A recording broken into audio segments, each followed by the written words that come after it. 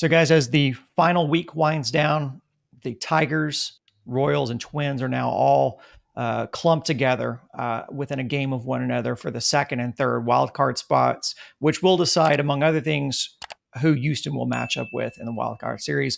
We're nowhere near able to project that, but we can take a look at this roster and see like who the probables are going to be for the Astros in the postseason.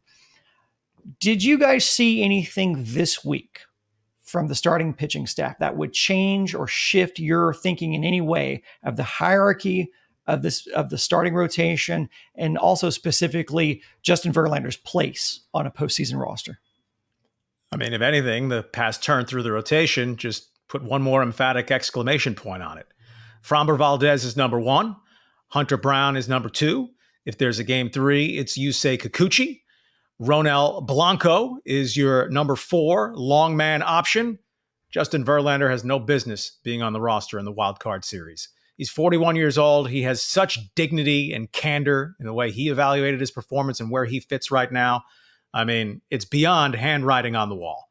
6 outings since his return. Verlander was decent in 2 of them, atrocious in 4 of them, including the most recent outing against a AAA caliber Angels lineup. How could one possibly justify considering using him in a best-of-3 series to keep your season going ahead of the divisional round? Yeah, I don't know how you go with Verlander there. And I think it's kind of hilarious that we're talking about Dana Brown going low back at the baseball card with Justin Verlander. And then on 790 just the other day, he said, the plan is to get through the first round and then see where he's at. How quickly we changed from, just look at the back of that baseball card. And now it's like, we'll check on him after the first round of the playoffs. So at least it tells you they know what they're doing. I don't think we really question that. But when Dana says stuff like that, it makes you wonder a little bit. But this is the right move. We'll see where Justin's at. Right now, it's just not there. He's having trouble getting guys out against the Angels. I think he said recently maybe he rushed back a little bit too soon because, he wanted to get enough reps at the end of the regular season to be prepared for the postseason. But he's just not where he wants to be. He's not getting the whiffs. The strikeouts just aren't there. And this Astros team has a lot of good pitching that isn't named Justin Verlander. So, that's just where they are right now. Who knows? Maybe Verlander will have a bounce back year at 42. I wouldn't bet on it, but we're seeing the things with Justin, with Max Scherzer. These guys are they're breaking down. They're in their 40s. It's just what happens at the end of your baseball career.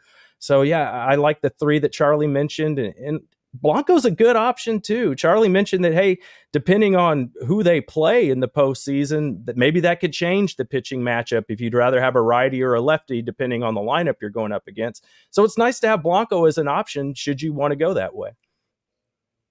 And I tweeted this out after his last outing. I don't know what JV has left in the tank, but Houston has been very, very lucky to have had Justin Verlander on this team. And I don't just mean the Astros as a team.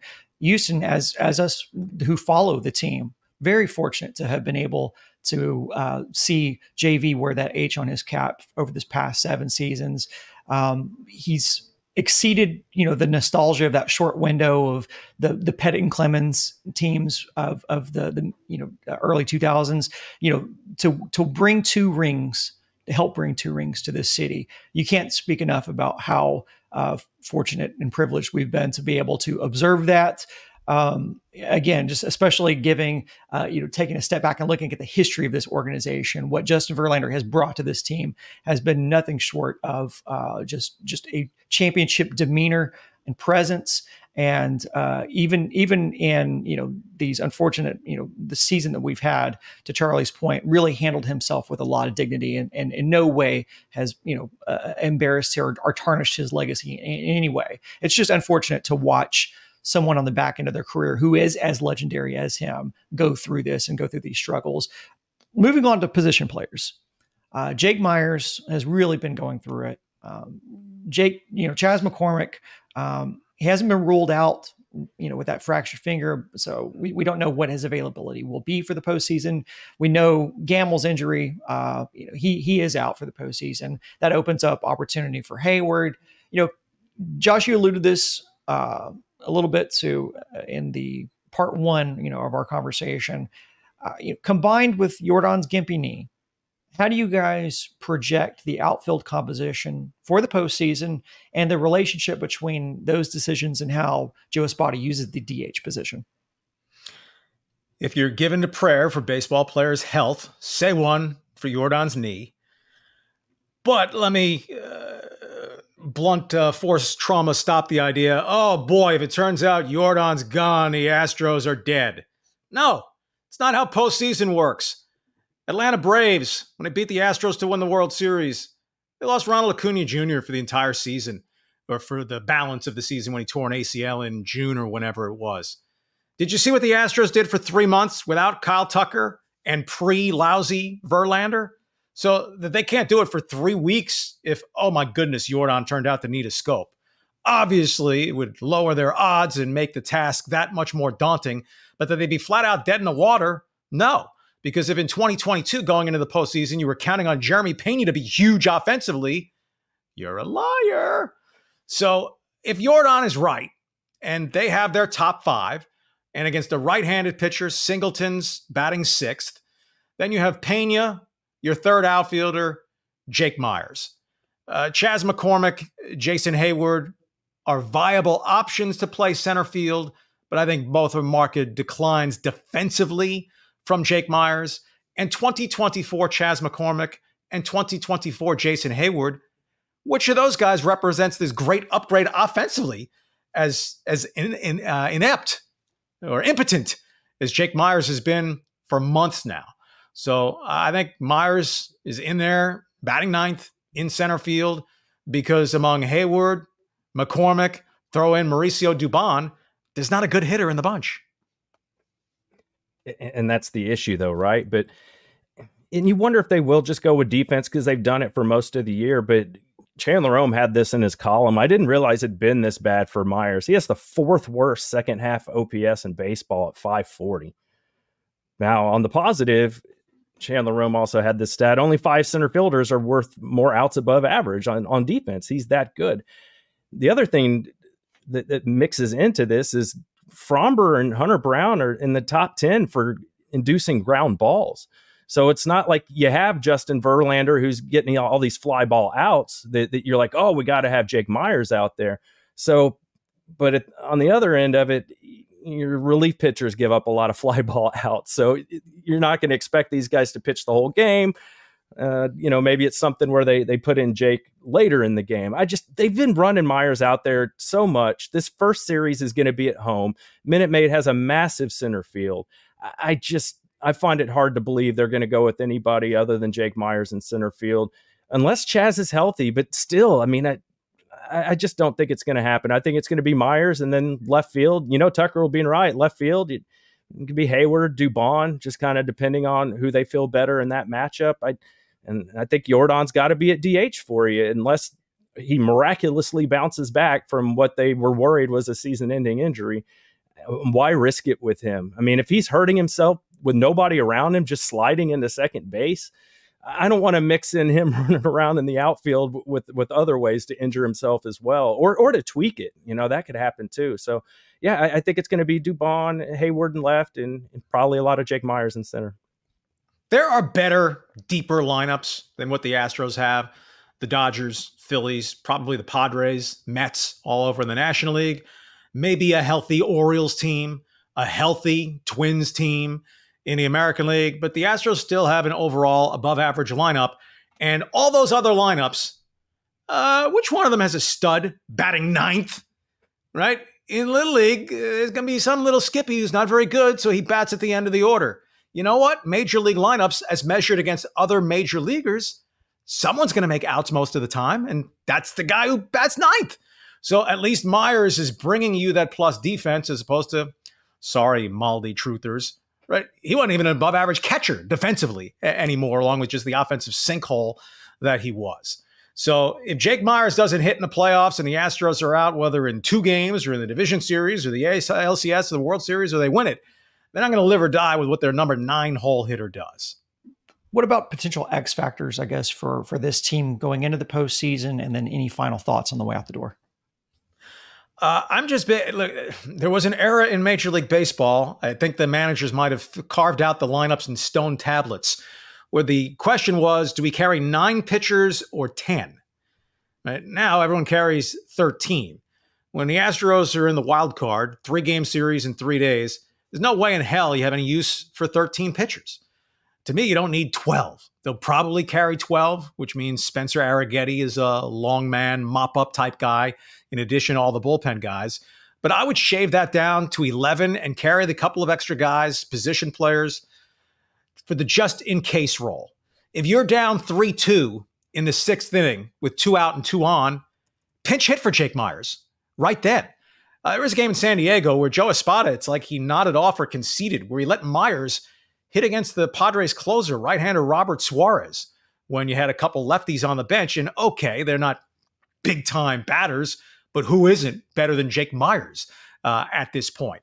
If you want a pinch run for a catcher because he's the tying run at second base and you're down 4-3 in the 6th, 7th inning, have Cesar Salazar on your roster as a third catcher option.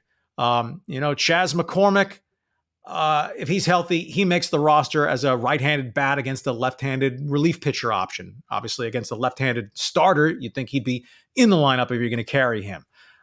Is there a spot you squeeze for a Shea Whitcomb or Gray Kessinger as just in case emergency defensive replacement? A player gets ejected, a player gets injured, something funky that happens. I don't see why you need 9 guys in your bullpen in a 3-game series.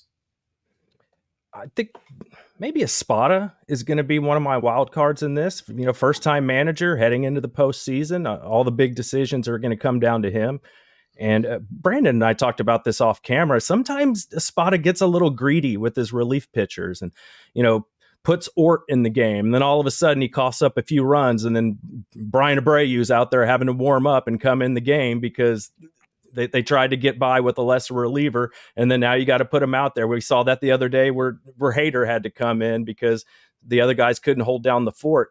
So I'm hoping Espada won't get greedy like that. And, Caleb Ferguson, too. I don't trust him a whole lot. He'll put him in at the end of games when they have a decent enough lead. And then all of a sudden it's a close game and you got to use one of your leverage relievers. So I'd like to see that be a little cleaner come the postseason. And Brian King, he's a guy they trusted to pitch against Bryce Harper when they played the Phillies. I mean, he's been really good this year. They ended up sending him down because Ferguson didn't have any more options. So I'm wondering if King could be a guy that could really come through for you in some big situations. He's a lefty. He doesn't throw the hardest, but clearly the fastball's pretty deceptive because it works. He's been successful. So I think he could be somebody that I think he should make the roster, and I'd give him some opportunities. And how quick is Espada's hook? Some managers get antsy in the postseason. Framber's had a rather mixed bag in his postseason career. Hunter Brown as a starter has no track record. You don't want to overreact and go too early to your bullpen. But when you have Ronel Blanco out there, 3rd, 4th inning, if a guy's to 75, 80 pitches, do you get, that itchy trigger finger? And, if the Astros advance to the division round, bullpen management's pretty easy. Game 1, off day. Game 2, off day. Games 3, if necessary, 4, off day, if necessary, game 5. The wild card's consecutive days, no travel or anything. The Astros will be the home team all 3 games if it goes the distance, but Tuesday, Wednesday, Thursday. The spot has been loath to use guys 3 days in a row in the regular season. Is he going to want to adhere to that in the postseason? Or the reason you adhere to that in the regular season is so that for this specific series, if you need Hader, as questionable as he might be, 3 days in a row, you're going to him 3 days in a row. Yeah, and I'm looking forward to seeing how Espada manages those extra starters, especially in this first series, and especially given the questions that we do have around the bullpen. I do wonder how quick he would go to another starter, knowing that he has the ability to do so and get some long relief out of them, and maybe put out any potential fires. We'll have to wait and see, but we're not going to have to wait that much longer because we're less than a week out from from getting a lot of these answers. So we'll end it there. This could be it for this episode of Stone Cold Stros. If you listen on podcasts on places like Apple or Spotify, do us a solid and give us a 5-star rating. That does help people find our podcast. Josh, Charlie, and I will join you next week for our postseason coverage. You don't have to wait that long to get your Houston sports fix, because all you have to do is subscribe to this channel, SportsMap Houston and SportsMap Texans on YouTube. We'll have more content during the week, including a preview of Jags Texans that drops on Thursday. Thanks for listening. Until next time, go Stros.